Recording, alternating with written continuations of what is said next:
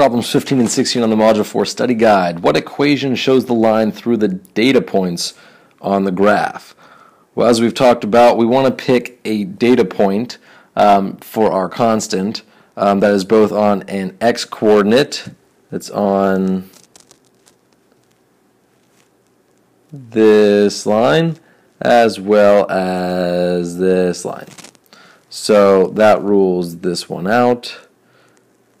This one looks good. So what's that ordered pair?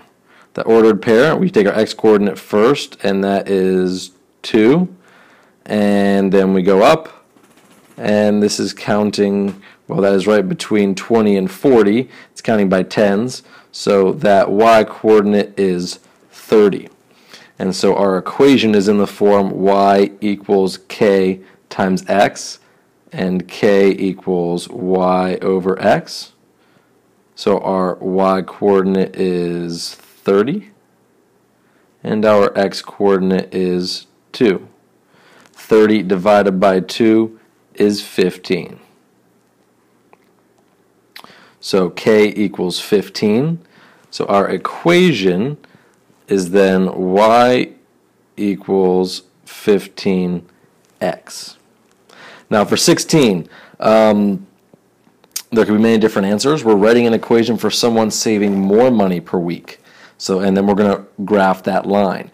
Well, according to this equation, this person is saving $15 per week. So we want someone saving more than that. So we could do any number more than 15. Like, let's just double it. So the equation would be y equals 30x.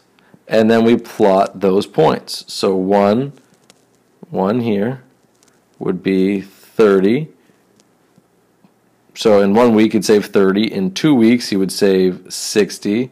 3 weeks it would be 90. And that line would look like that. Really anything, any line in this space or to the left of those black dots, to the left of this line, works for problem 16.